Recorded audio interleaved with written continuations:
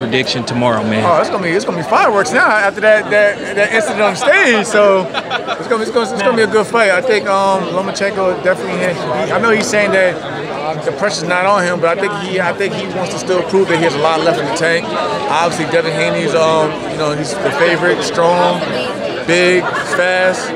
But I think I don't know. It's hard to predict on this one because again, we've never seen Lomachenko dominated in any fight, even in his defeats.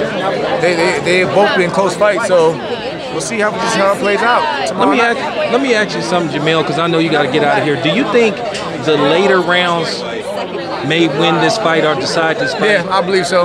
But I believe only if Lomachenko has a fast start, has a quick fast, because his issue is he starts off too slow. You know what I mean? So there's always those championship rounds, those mid-championship rounds could definitely determine the fight.